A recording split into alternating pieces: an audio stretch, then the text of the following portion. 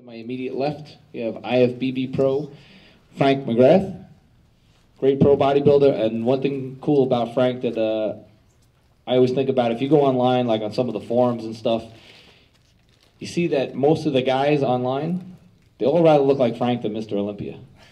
There was a big thread on bodybuilding.com when Jay Cutler won the Olympia, and this is not a knock on Jay at all because he's a great guy, but the guys, they want to emulate Frank's physique more than Mr. Olympia. And that says a lot. That resonates a lot. He is a great bodybuilder, but more than that, people want to, emulate him and look like him. So that's pretty cool. I didn't say that. To his left, we have one of the best powerlifters in the world. Brandon's one of the top-ranked powerlifters in the world. Brandon Lilly from Kentucky. He's also the creator of the Cube method. Right? And then to his immediate, not his immediate left, I'm sorry, we have a translator with us.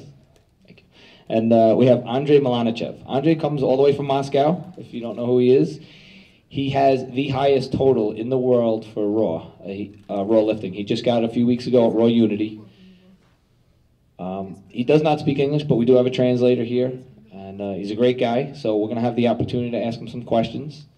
I'm going to get the discussion started, kind of like we did with the first group. And I'm going to ask the three of you guys to talk about the similarities between powerlifting and bodybuilding, as far as training goes, nutrition, and how they kind of intertwine. So we'll start out with Frank. I think, like I incorporate some powerlifting. Well, I don't want to say powerlifting. The same movements in my training. I mean, I started doing deadlifts. I've always done squats, and I've always done bench. So I think it's always important to do the basic movements, for powerlifting or bodybuilding, to build the foundation and stuff. Diet-wise, I see a lot of powerlifters today that are like, really in good shape. So it makes me feel like these guys must be on a good diet as well. Like, I see a few guys at the cage the other day. They're like really pretty lean. Like, like Al. And you don't always have to be out of shape to be a powerlifter. Like everyone thinks, like if I'm going to be a powerlifter, I had to be out of shape or whatever. And I don't think that's, I don't think you need to be like ripped, but you can still look good and be a powerlifter, So I think the diet can, doesn't have to be crazy, to eat tons of, bad food and stuff. So I think it can be somewhat the same as bodybuilding.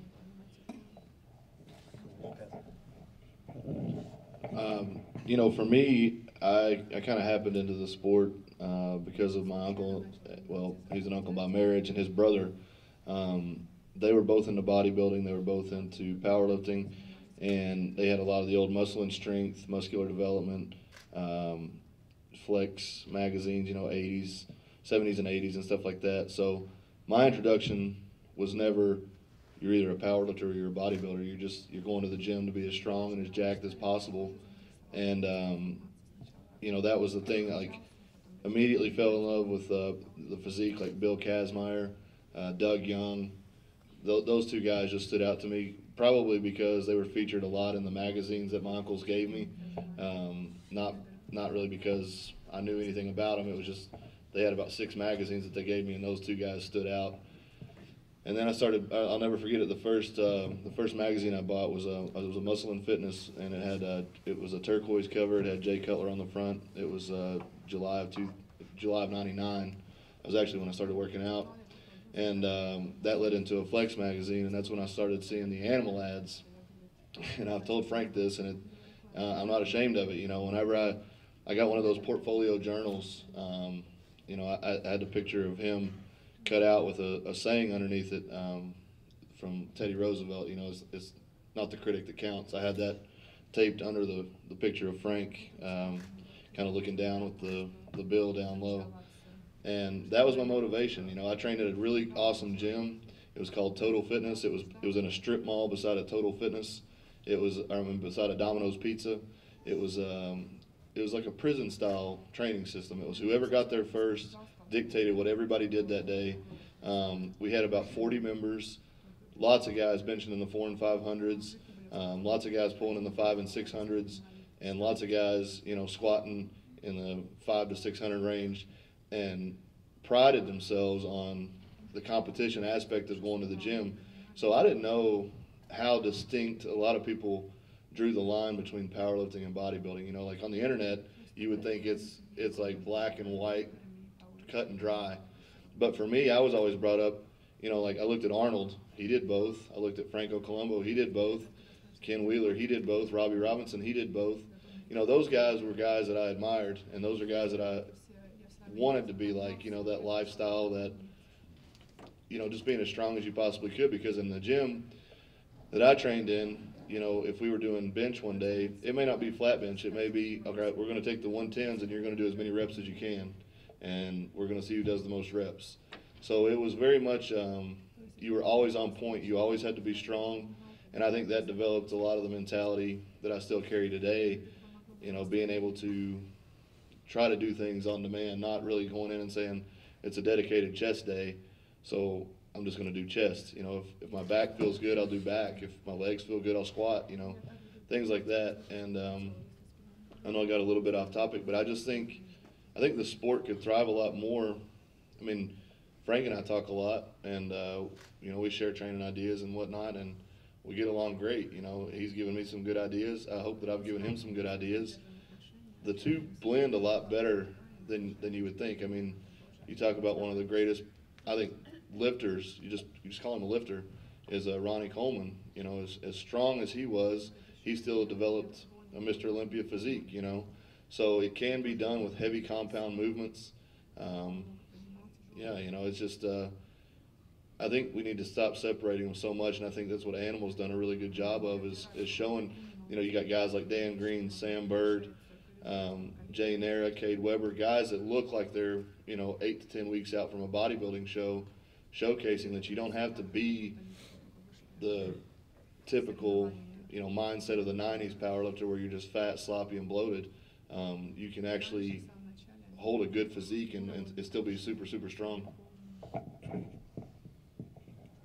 want to repeat the question? Okay, have them talk about the similarities between bodybuilding and powerlifting. Что общего между бодибилдерами и пауэрлифтерами? Если делать паузу. Мы все понимаем, что We all lift weights. We all lift weights. Well, good. Panel's over. Так, это закончили, понял. и я считаю, классическое троеборье, там, приседания, жим и тяга, это три классических упражнений, которые применяются вообще практически во всех видах спорта. I think press, squat, and deadlift are the three most important exercises, and I used everywhere. They're used by bodybuilders and powerlifters both.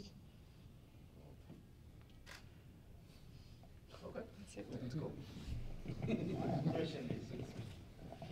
Andrey's short and sweet, but the words that he says is true.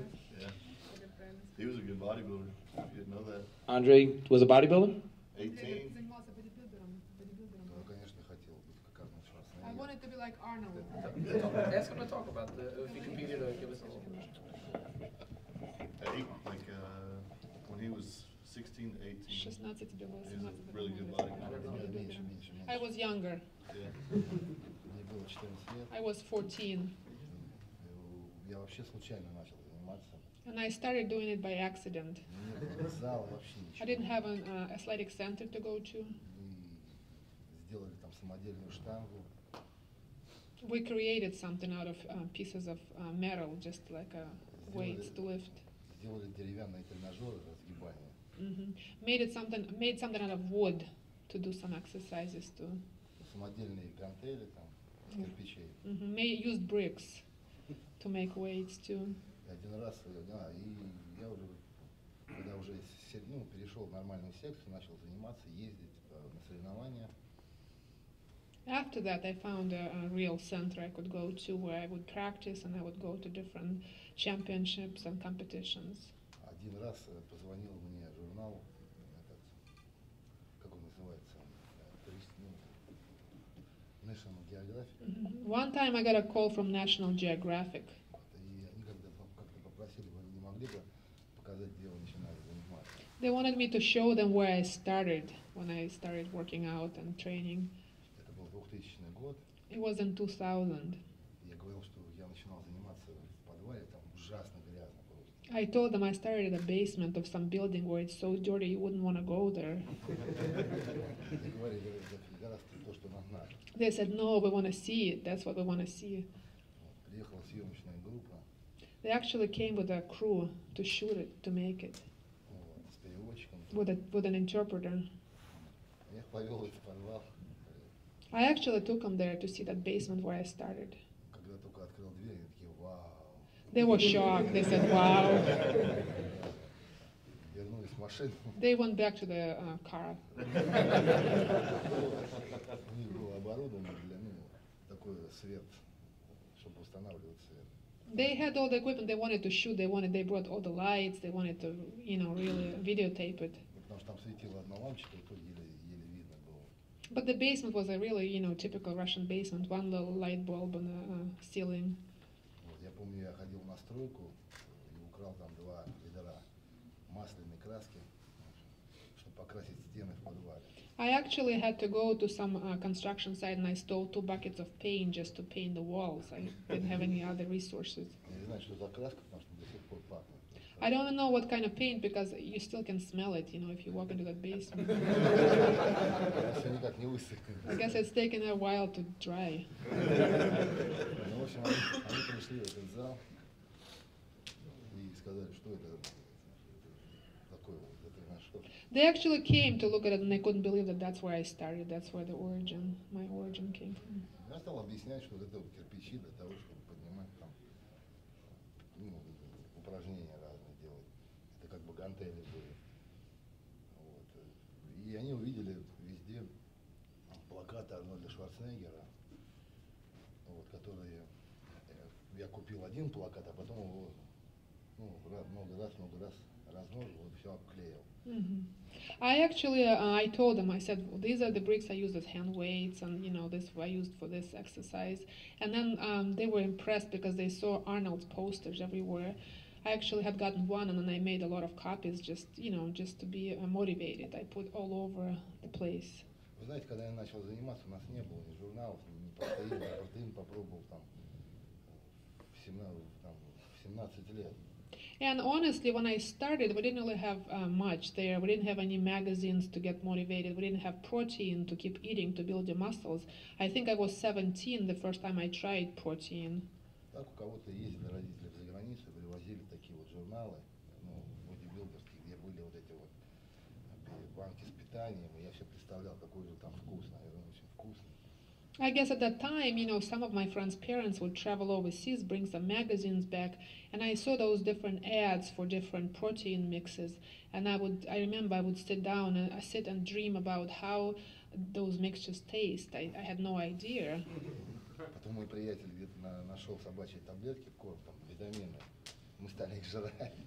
Then one time a friend of mine came by and he said, hey, I had found some of the pills they give dogs to help them grow, and we tried those too.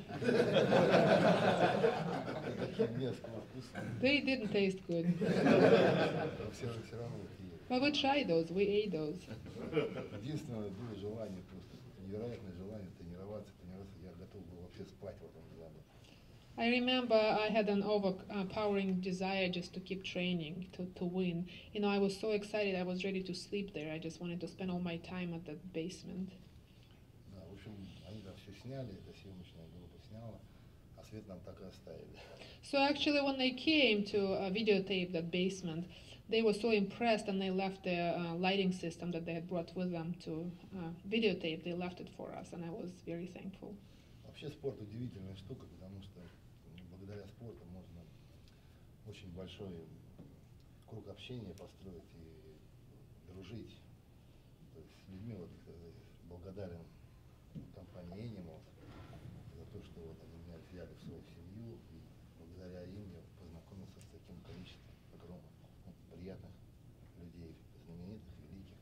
It is an incredible thing because it widens your horizons. It allows you to meet different people, and I'm very thankful to Animal in particular because they gave me an opportunity to meet so many incredible people, to experience so many different things, to be part of such incredible events like this one. Кстати, я помню, когда я первый раз попробовал Animal пак, вот эти вот витамины.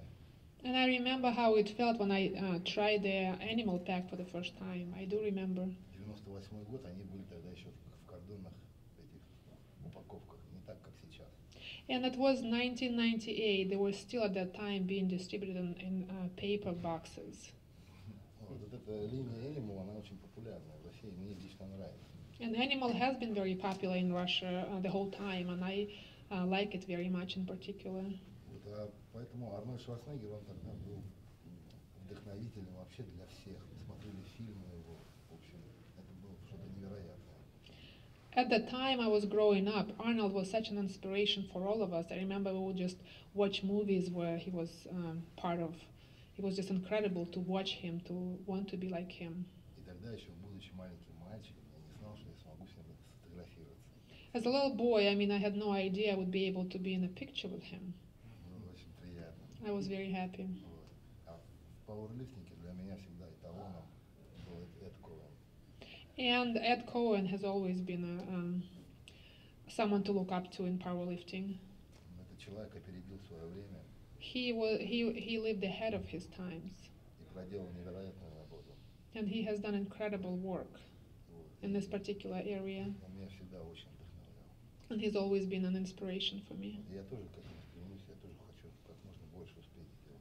And my dream is to try to get as much done as possible in my lifetime. И спасибо всем And I- компании. Я очень благодарен им за то, что благодаря им познакомился с такими приятными, хорошими людьми. I'd like to take this opportunity and thank Animal for everything they have done for me, for the opportunities they've given me, for allowing me to meet so many different incredible people. Спасибо. Thank you.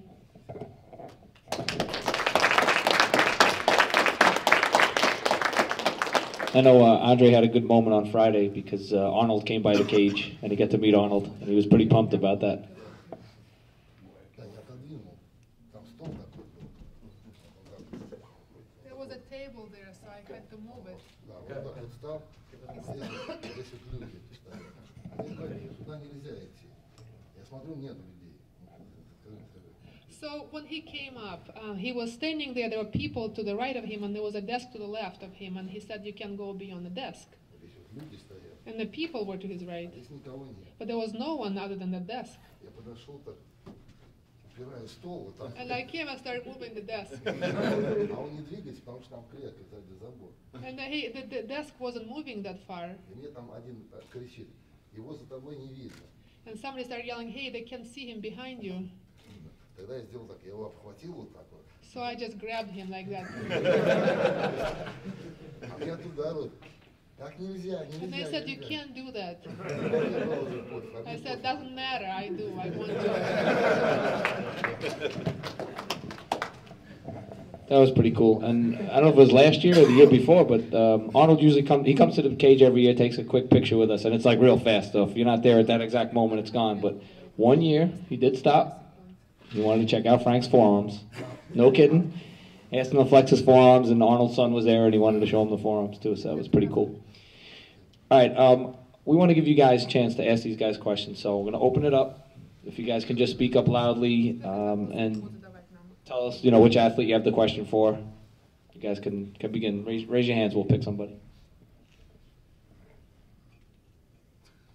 I have plenty of questions, but you guys All are. right, I'll step up here. Justin Martin, question for Brandon Lilly. I know you're coming off a big injury and everything like that, man. How's that been, mentally for you coming back? That for a lot of people, they made it. I thought you have to be able to walk after, as bad as it was. Well, believe it or not, it was actually it was pretty overwhelming, the response that I got from people. Positive, saying, hey, we're pulling for you. We're hoping that you'll get back. We're hoping that you'll get better. And then, it was about day 3 or 4. I don't remember exactly.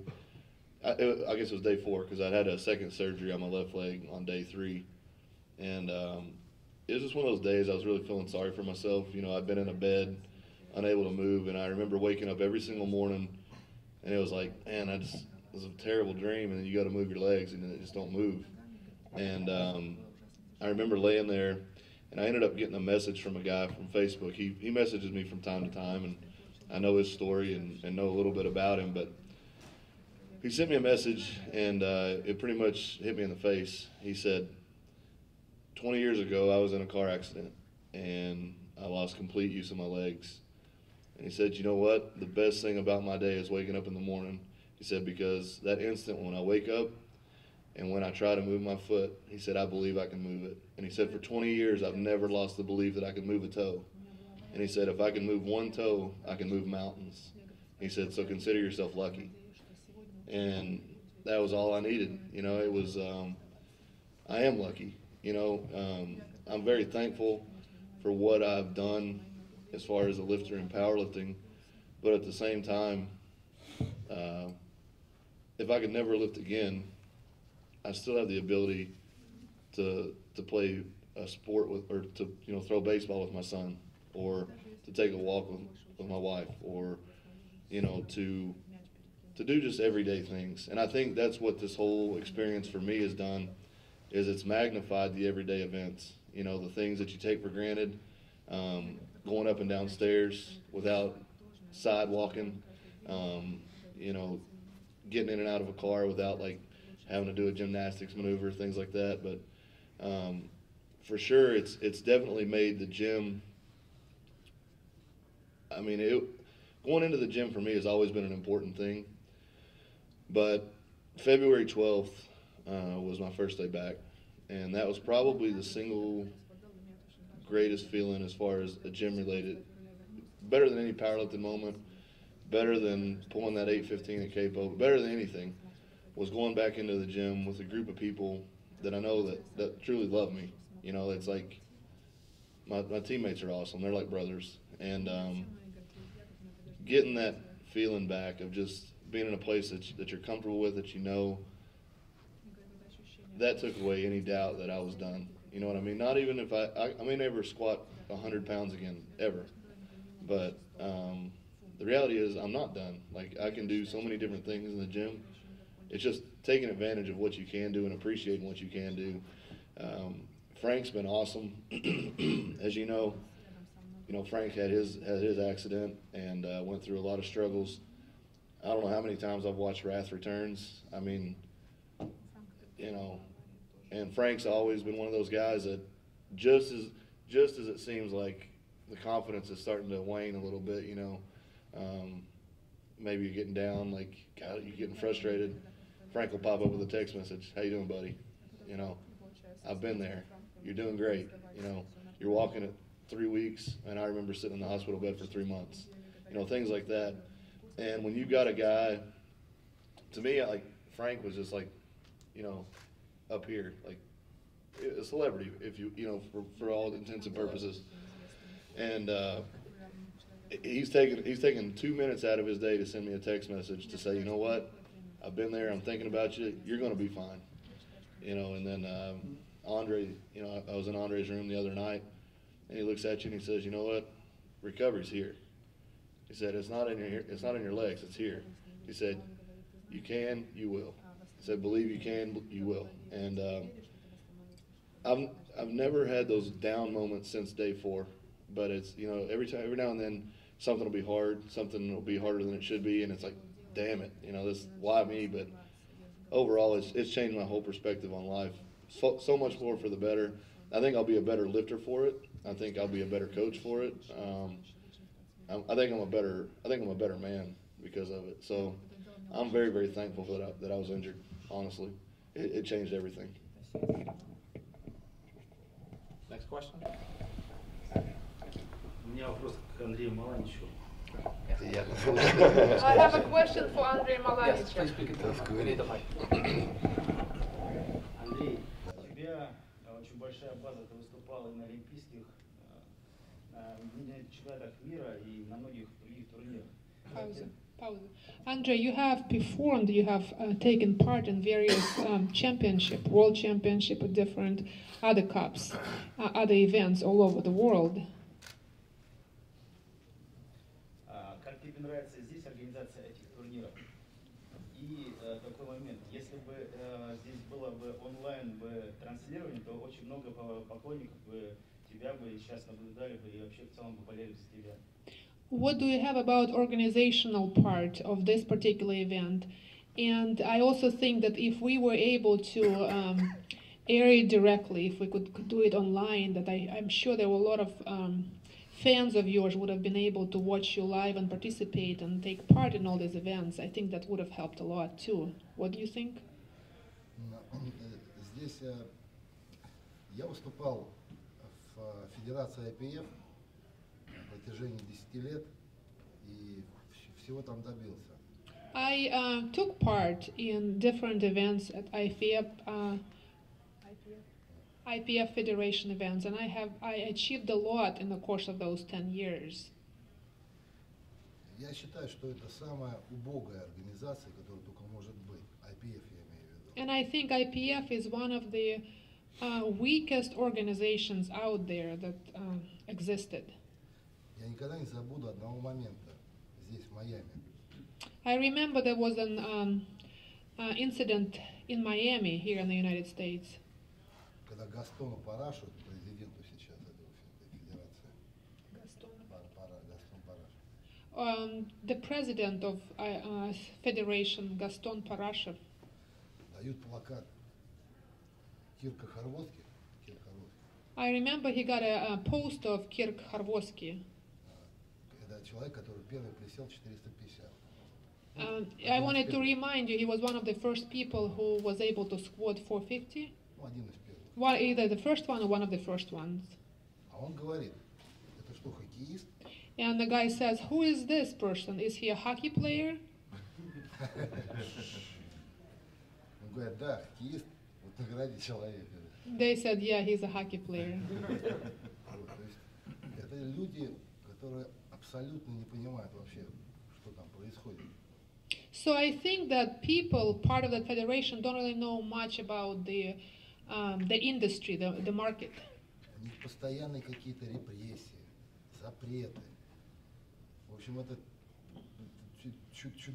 чудовищное вообще вот это вот отношение к спортсменам меня просто поражает. They have bans all the time, some kind of repression. So I think the whole approach to athletes that they take is not right. I've always been struck by how they treated real athletes. В Америке и в Австралии вообще соревнования проходят по-другому абсолютно. In Australia and in the US, championships are organized completely different. Вот, понимаете, здесь нет каких-то вот ограничений. То есть, если ты хочешь поднять четвертый подход, тебе обязательно дадут. They don't set as many limitations here. If you want to approach something, a certain weight for the fourth time, they will let you, as long as you're willing, as long as you want to. Здесь можно выступать в любой федерации, в экипировочной, без экипировочной. And you can participate whether you're wearing wraps or not, and it's up to you. И за это тебя никто не дисквалифицирует. And no one's going to disqualify you for that. Вот. То есть здесь гораздо свободнее. И люди, которые приходят сюда, зрители, они очень благодарны тебе, когда ты поднимаешь килограммы. We have freedom here, and audience, people who come to watch you, they are sincerely grateful to you for lifting those weights. Вот вчера было невероятно просто, вот это вот ажиотаж невероятный просто. I felt incredible yesterday, all that attention, all that energy. Я говорю абсолютно честно, вот, просто я могу сравнить и то, и это. And I'm very sincere because I have other events that I was part of I can compare. Поэтому для меня вот выступать в США и в Австралии это вот самый верх. So to me, any events that are organized in the US and Australia are the best of the best. Здесь все очень профессионально. Штанга 25 килограмм весит гриф. То есть с большим весом тебя меньше колбасит. Everything is so well organized. Everything is so professional. If you have a certain weight that's, let's say, 25 kilos, you know the weight ahead of time. I mean, you don't start swaying because of a particular weight, so you're prepared better. В тяге Техас гриф, который гораздо удобнее держать. Что это гриф, они поймут. Texas grief. Texas grief, and it's easier to hold. Гораздо удобнее держать. It's much easier to hold. В общем, и сама атмосфера соревнований, она очень оригинальная и очень такая позитивная. So just the whole atmosphere of all these events is very original, is very positive. Вот. Вот я выступал сейчас во Флориде. I was taking part in an event in Florida. И вот я с Мишей приехал, он мне помогал. I came with Misha, who was helping me. Но мы бы не справились вдвоем, просто невозможно справиться вдвоем. But we would not have been able to do what we did if we were just two of us. Присоединился Сэм, Sam came to help us. остальные спортсмены из Animal. And the rest of the athletes from Animal came to assist. Там люди пришли, которые даже не в Animal состоят. Вот. И все помогали. There were people who was just not even part of Animal, people who were there to help, and all of them, were there to assist me. Просто это невероятно просто. Вот. To me, this kind of help from people who don't even know me or I don't know is incredible. Я как-то пришел у нас на чемпионат Москвы, I remember I was part of a championship in Moscow. и помочь намотать девушку, бинт намотать. Да, I remember I asked a female to help me wrap a wrap around my arm. То есть я пришел и хотел ей намотать бинт, меня попросили просто. I'm sorry, no, I came to help her because someone said, well, help her put a wrap around her arm. И меня выгнали из зала, потому что я из другой федерации. So anyway, to make the long story short, they just almost kicked me out of the auditorium because said, well, you're part of a different federation, you can't do that. Это дикость. To me, it's just something out of ordinary. Что изменится из того, если я помогу человеку намотать бинт? How would things change if I was there to help her put a wrap around her arm? Хотя я этой федерации отдал 10 лет. And I remember that was the part of the federation I was for 10 years. Вот такое отношение. That's the attitude. Здесь такого нет. Here we don't have something like this. Здесь тебя благодарят, поддерживают, и здесь гораздо лучше поднимать, чем где-то там, в другом месте. People are very supportive, very helpful here, and I think these kind of events are very inducive to lifting weights.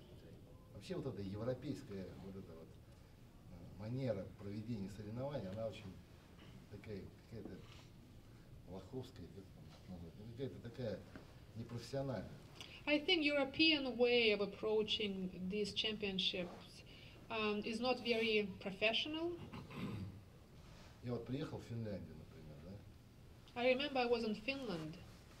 Я спросил у организаторов, какой будет гриф. I asked the people who were organizing about the grief, what kind of grief there was going to be. Для приседаний. Толстый 25 килограмм или обычный? For squats, whether it's going to be 25 kilos or whether it's going to be regular. Мне говорят, какой выберешь, такой и будет. Я говорю, мне тогда вот 25 килограмм. They said, well, it's up to you. And I said, well, I'm going to choose 25 kilos. Потому что когда большой вес, очень большая разница. Этот вот обычный гриф, он не выдержит. Он начинает тебя трясти. Because in my opinion, if the grief is heavy, it's easier to lift. Because if it's thin or doesn't weigh as much, then you start shaking. It's hard for you to lift. Я приезжаю на эти соревнования. So I remember, so I came to the championship. Мне говорят, нет, это мы передумали. And I said, hey, we changed our mind. You can use the grief we had told you about. Я говорю, ну мы же договаривались. But I said, we talked about it. You said yes. В тяге, я говорю, какой будет гриф? Техас или обычный? Мне говорят, какой выберешь? Я говорю, Техас. Then we talked about deadlift. I said, what kind of grief? Is it Texas or regular? I said, well, Texas. А я тренируюсь. Если мне сказали бы, у нас только обычный гриф, да? And I guess, the way I train is affected by what kind of grief it's going to be. So had they told me it's going to be regular, I would have been training with regular. Я бы тренировался на обычном грифе. Мне сказали, нет, Техас, все нормально. But they said, no, you can use Texas. Я и тренируюсь на таком. And I was training using Texas. Туда приезжаю, мне говорят, не, мы передумали. So then I got to the championship and they said, hey, we changed our mind, you can use that. В общем, там какими-то усилиями нам удалось, благодаря другу Уэну, решить там проблему. So we had to do a lot of negotiation. We actually managed to pull that off, to do that. В общем, примерно вот так вот. But overall, the whole experience, you get very disappointed. Здесь такого нет. Here, something like this would not happen. Thank you. Я подумал, тебе Next рассказал, question, guy. если чё. That is involved with raw powerlifting. In my opinion, just from watching the popularity of raw just rise significantly in the past year, and it just looks like the gears going by the wayside. Do you think that we're ever going to have a chance to have the caliber of meat like back when Chuck, in 2011 did his lifts, that there's that intensity, that stage, that presence for raw lifting to where everybody, it's more of a unified body? I mean, I know that's something that you always talk about, Brandon, how everybody's federation is different. We just talked about it a few minutes ago. But will there ever be, can Raw Unity be the meet to compete at, where everybody's trying to qualify for this meet, or can it ever make it to the Arnold main stage? Will there be a lift or a meet for raw lifters like the IPA Worlds, where when Chuck and people from West Side and Lexington and everybody were just destroying it in popularity? Yeah. Well, my opinion is this: money follows popularity. Okay, and it definitely seems that, at least for the moment, the bright light or the shining light is on raw powerlifting. Taking nothing away from geared lifting. I mean, it's really, they're really two different specialties. You know what I mean? So, but I think more people can regularly relate to raw lifting for what it is, just because, they're super freaks like a Spoto or a Mendelson with a 700-pound bench. But a lot of guys are benching the 500, 600-pound range. And most guys in their gym class bench 200 pounds or something like that. So they have a correlation of what that's like. I think on a global scale, what you're seeing is you've got really dedicated, good-hearted, for-the-sport promoters. Wayne Hallett being one of them. I was lucky enough to be associated with him through CAPO. You've got the group at PTC and EMOD. They're in Australia, and Andrey can tell you the same thing. I mean, when you're down there, you're absolutely, for what a joke professional powerlifting is, or the term professional powerlifter is in the States, when you go to Australia, you're absolutely treated like a professional. To step off a plane in Tasmania, and for a news anchor to meet you there, that's odd. And then to be shuttled down and you talk to a radio host, that's odd. And then whenever you go out to a restaurant, everything, we've got it, that's odd. So it's going to take people who are willing to invest in the sport, not try to put money necessarily in their pocket. Animal has done that. Animal being, I think, the first, other companies have dabbled, but I think Animal has taken the stand and said, look, we're behind powerlifting. So that's one. It's going to take others to step up and say, hey, we believe in powerlifting just as much as this. We're going to put some money in the sport. We're going to invest in the athletes. And it's going to take somebody with control. I mean, if you look at bodybuilding, and Frank could probably tell you this, if it wasn't for the Weeders, who would have directed it? You know what I mean? Like, they took the sport, maybe some good, some bad, but they guided it. They set up a federation and they ran it, and they invested in it. That doesn't necessarily happen here, because even within one federation, you've got 50 state chairs who all want to put money in their pocket. The creator of the federation wants to put money in his pocket. Some meets are good, some meets are pure shit. And it's going to take somebody that's out there. If you're watching this video and you're out there and you love powerlifting, step up. There's so many good people in the sport, and I think the sport could really become something worth watching and worth paying attention to. Well, this same topic was talking about, like, it's NPC and IFBB. Oh, yeah. Bodybuilding there's a couple other organizations, but to go anywhere, you have to do NPC. Right, and that's the other downfall is. Do you think we have that, though? No, I'm saying it can become a monopoly. You know what I mean? And that's the other downfall is you can become ostracized. Like with the WBF came out, Vince McMahon tried to do his thing, guys were blacklisted. But I mean, look. But if powerlifting could do that, at least everybody, there would be a total, whether it be you know, where the IFBB are making money. Right. You know, where in Pika, you're an amateur. Right. And then when you get to the top powerlifting, you make legit money. Right. But you have to stay in these organizations. Right. So the best of the best would be in line. Yeah, I see what you're saying. And I've spoken about this, my goal would be a 4-meet championship, okay? You have to compete in 3 of them. You know, you have one in, you know, Western Europe, you have one in Australia, Eastern Europe, America, South America, whatever. But you have 4 that you can go to that globalize the sport a little bit, unify it. I think Raw Unity was a huge step. I think Capo was the first step. I think Raw Unity was the second big step, where you're gathering a conglomerate of great, I mean, super talented lifters, where you're going to see record after record after record chased or broken, and then you leave everybody with a positive, saying, you know what, I didn't get my lifts, but the judging was great. You know, it starts there, and I think you have to have those showcase events where everybody wants to be there, and then the amateurs will say, you know what, my dream is to get there. Just like with the animal cage. You know, I think I'm hearing a lot of younger lifters, they'll message me on Facebook, how do I lift in the cage? How do I lift in the cage? What do I got to do to get in the cage?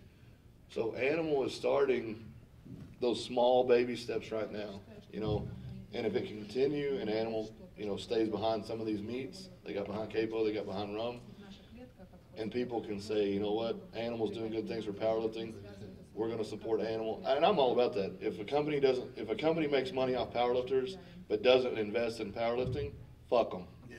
That's what I say. And there are people that make a lot of money off powerlifting that don't put anything back. Fuck them. So I never bought a pair of Reeboks in my life until they started supporting marketing. Exactly. Never in my life, and I do it specifically because of that, because Right. I see what they're doing. Right, and that's the thing is they're slowly, you get Reebok into powerlifting, animals into powerlifting, and that's what I'm saying. Trains start to chug. You know what I mean? Lifters have to keep going where the other lifters go. The problem is you'll have a championship in Chicago where the Little Bridges would lift. You have something in Tennessee where Sam might lift. You have something in Kentucky where I might lift on the same weekend. Yeah. 2 of us have got to confess or concede and say, I'm going where they're going just so I can be there. Yeah. You know what I mean? I want to fly to California so I can compete with Dan Green or be on the same platform with Dan Green. I want to go to Washington so I can lift with a Ben Seath, or lift in California with a Brent Willis, or go to Canada lift with Jay Nara and Cade Weber. Things like that. Guys need to stick together. The top guys can make a lot of change. And, you know, really, if they stick together, I mean, look at the waves that Westside has made when they've made decisions. Hey, we're not going to support this Fed anymore. Fed dies.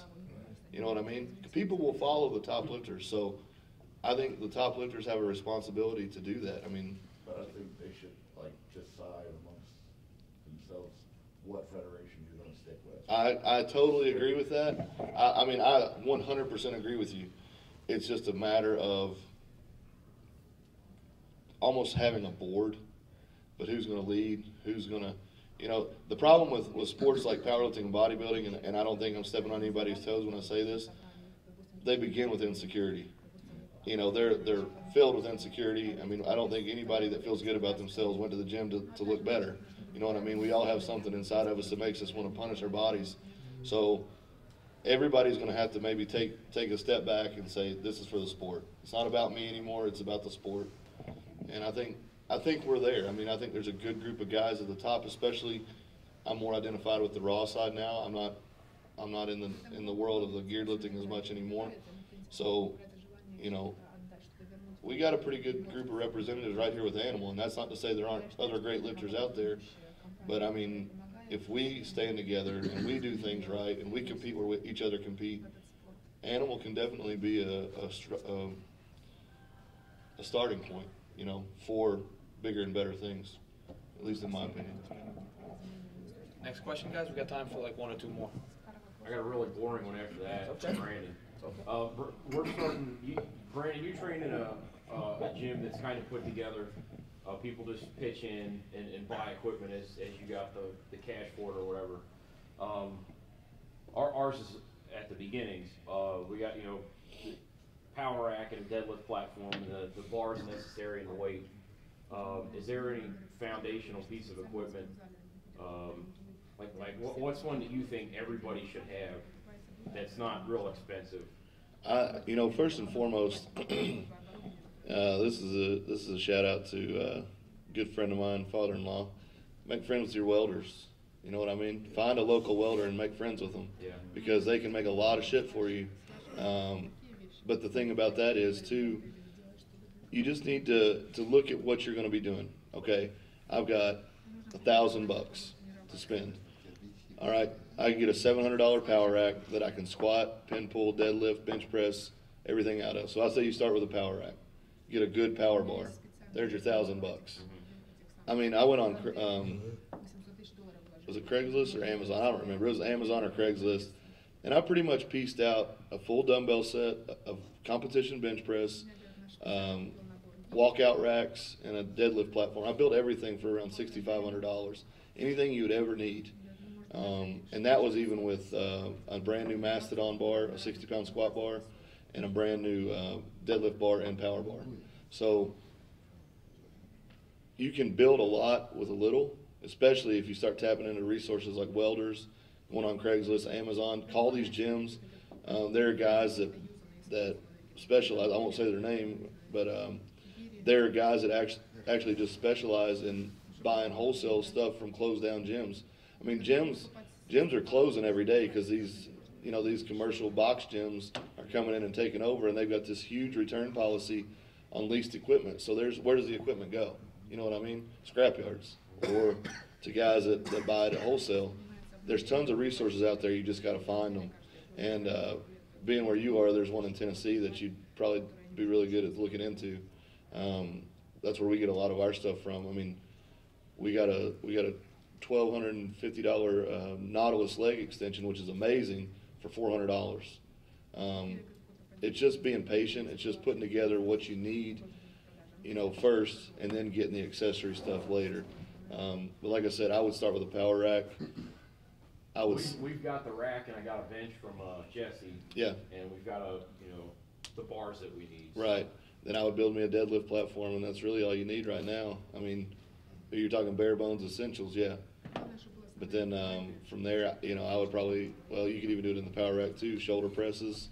And then I would start working on dumbbell sets. Dumbbells are really important. They're really universal for a lot of things. So once you got the power rack, the bench press, the deadlift platform, dumbbells, that would be my next purchase.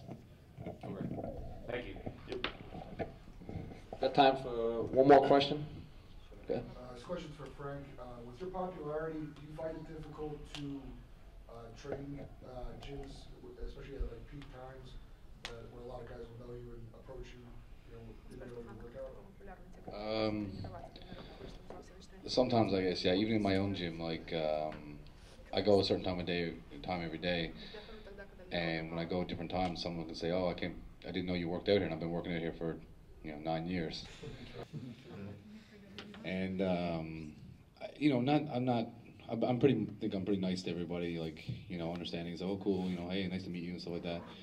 But I've gotten people like, right in the middle of a set, or right, even when I'm training by myself, I've got my music on, and everyone knows you're in your zone and stuff like that. And as soon as someone starts to come talk to you, and I've had guys come to me, and it's like I had my gym bag open, and like I had something in there, and they like open up my bag, and looking at it, and taking it out, and looking at it, and just grabbing it, and like I don't know, and then my mind's just totally off training now. I'm just like, okay, what's this guy doing? Even just to talk to you, some guy comes up to me and says, even it happened today, not today, yesterday, I was eating.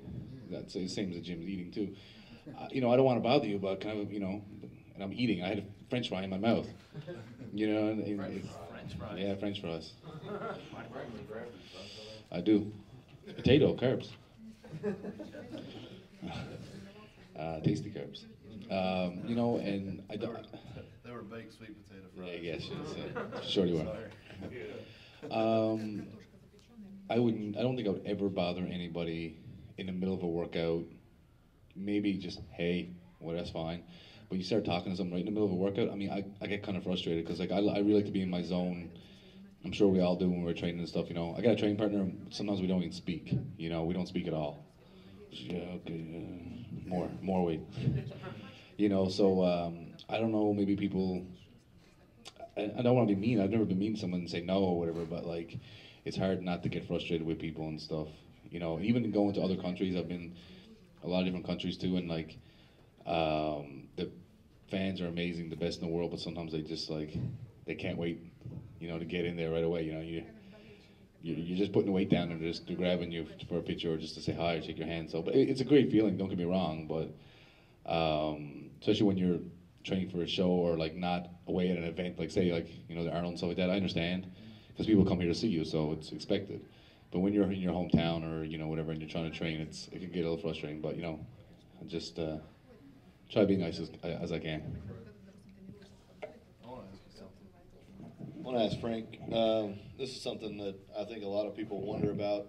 You know, we all know that supplementation plays a large part in powerlifting and bodybuilding, but the diet factor, I mean, you know, for a professional level bodybuilder, I'll give you the example. Boris Shako, when I was down in Australia, I was talking to him about the supplementation side, and his exact quote to me was, Kirill Sarachev, who's bench pressed 700 pounds raw, is sitting over there, and I was talking to him. I said, you know, what is your view on supplementation? He said, the best supplement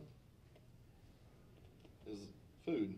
You know, he said, Kirill, while we've been talking, Kirill's had a quart of milk and 2 plates of food. And I think a lot of people really, they miss that aspect of the sport. You know, they miss that understanding that supplement, you look at the definition of what that is, that's an assistance to, that's an aid to the foundation.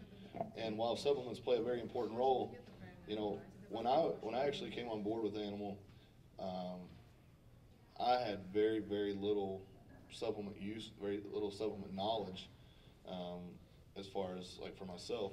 So I didn't realize how easy it was just to get 50 grams of protein from a shake. I mean, I did, but I just didn't do it. You know what I mean? I grew up in a house where my dad thought whey protein was steroids. I swear. My mom did too. Yeah, when I was 17 years old, I came home with I went to the health food store to get you this. I got creatine, HMB, and whey protein from the health food store. It's probably the worst brand you could ever, like Bobby James protein or something like that. You know what I'm saying?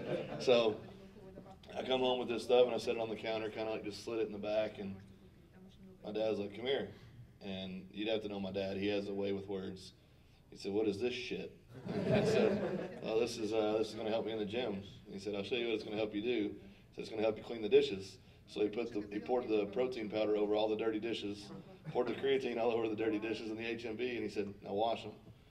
So that was it. I mean, so when I came on board, you know, I was a big believer in just whole food. That was my whole thing, and I think that's important. But for you as a pro bodybuilder and somebody who's you know, just a good dude, what is your take on it? I mean, how important is whole food to you, and how important is it to like really stick to your meals? You know what? I grew up kind of the same as you. My mom, when I bought stuff too, she freaked out. But not my dad. My dad loved it. He said, "Take whatever you got to take." He'd watch me work out. He'd get his friends come down, watch how much he can bench. You know. I was 17 years old and I could do like 300 pounds, and they thought that was like Superman. You know. No, whole food is definitely more important than anything. Like to me personally. I've had stomach issues in the past. Like when I was young, I could eat anything. You know, I could eat this table. If you told me it was gonna make me bigger, I'd eat this table. And over the years, you know, my stomach's gotten a little. You know, I did the force feed.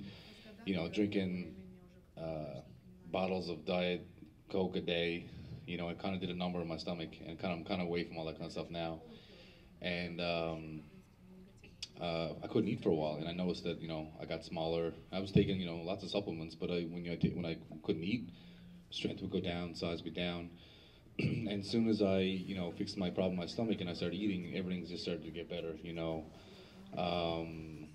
Nothing can replace, you know, food meals, for sure. But, you know, supplements help, don't get me wrong. But even when I take my shakes and stuff, I'm eating food with it. Like I'm making shakes and oatmeal and bananas together, obviously. You know, if you can't get the food in, you can't eat the meals every day. You know, you can take whatever you want. It's not gonna help. It's not gonna work. Well, for me personally, it's not. For me, it doesn't work. If I'm not eating, it's not gonna happen. Well, how much do you weigh? Well, I look bigger than you, and you're heavier, so. You need X amount of calories to keep that weight. Yeah, you know, people ask me macros and all that kind of stuff. I don't know that. I just, every meal I try to have a certain amount every meal. Like, say I try to have 50 grams of protein and 100 grams of carbs, you know. If you were shooting for 5,000 calories, there's no way you could get it in protein shakes. Right. Yeah. Ridiculous. Do you remember Trevor Smith? Remember the stuff he used to say? You know, like mix half a jug of protein in a gallon. Right. I've done that stuff. And I drink it all day. Drink it all day long. You know, I've done that crap. Has anybody ever heard of hot stuff? Yes. You remember hot stuff? You know what it said on the bottle? Remember?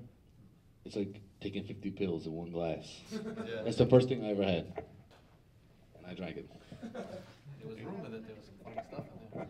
I will say this, for powerlifters, the one thing that I argue with people so many times, you're not trying to win a pose down. So eat the calories. Calories are fuel. Calories make you strong. Yeah, I mean, I promise you, if you stop counting the macros and you just trust the mirror, that's what I've always tried to do the most of.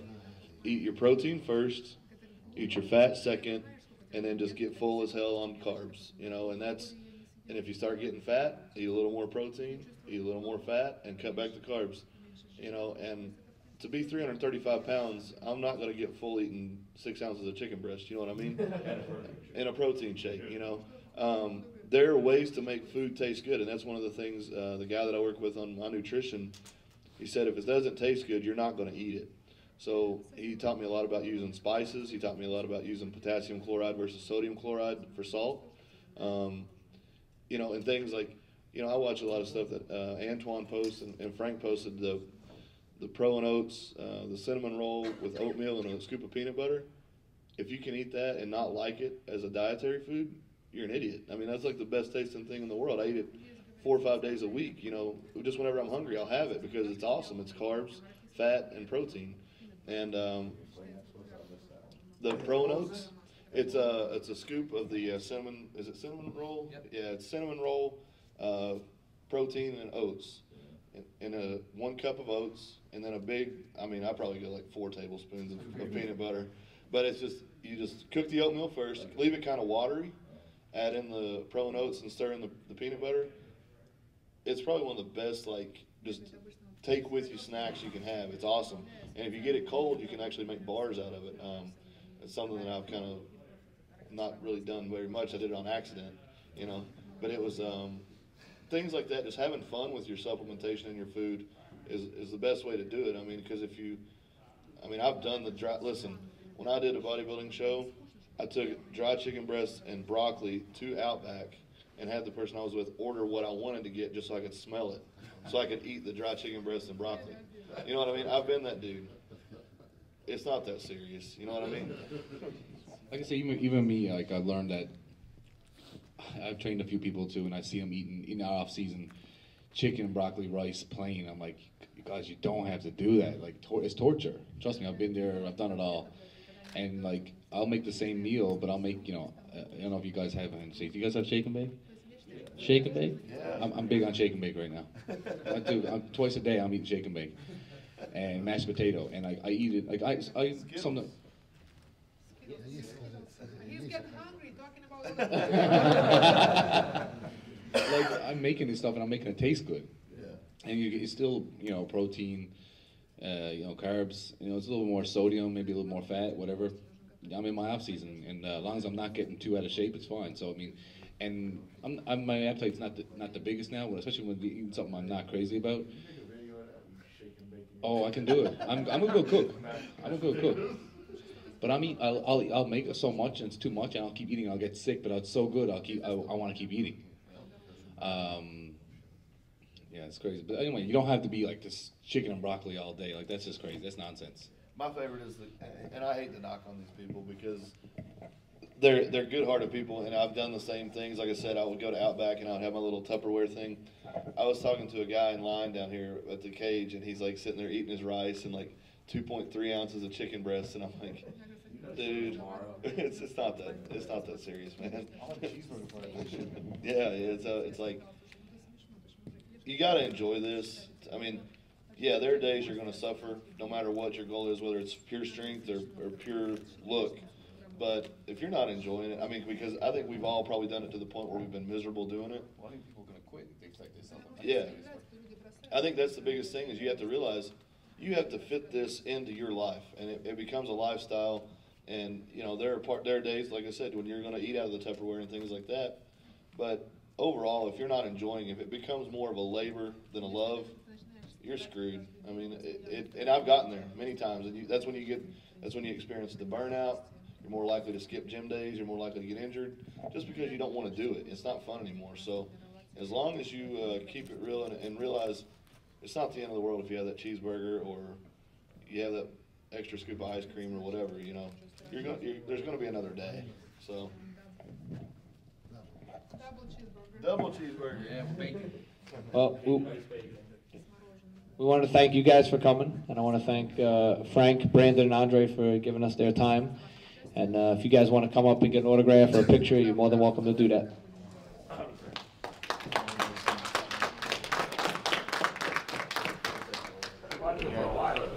Is that how you got the form? By doing that?